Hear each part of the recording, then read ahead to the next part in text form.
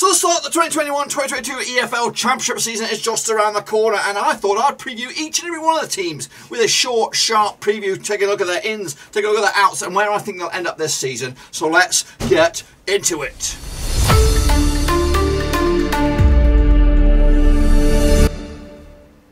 So let's take a look at Bournemouth then, shall we? Of course, as we look forward to the start of the brand new squeaky clean Championship season. Of course, they play their football these days at Dean Court, which does a capacity of around about 11,364 only. Of course, the manager is now Scotty Parker, has been tasked with the job of trying to get them back to the top flight.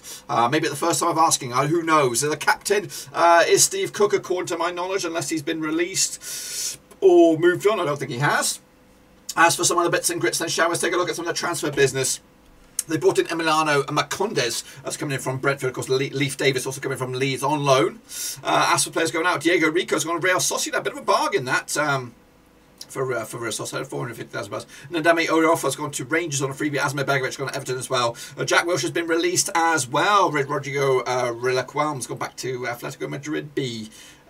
So that's the situation, of course, with the transfers. What about other bits and stuff then for you for Bournemouth as we look forward to their campaign? The nearest match, of course, will be up against Reading. Of course, the most distance after travel will be up against Hull City.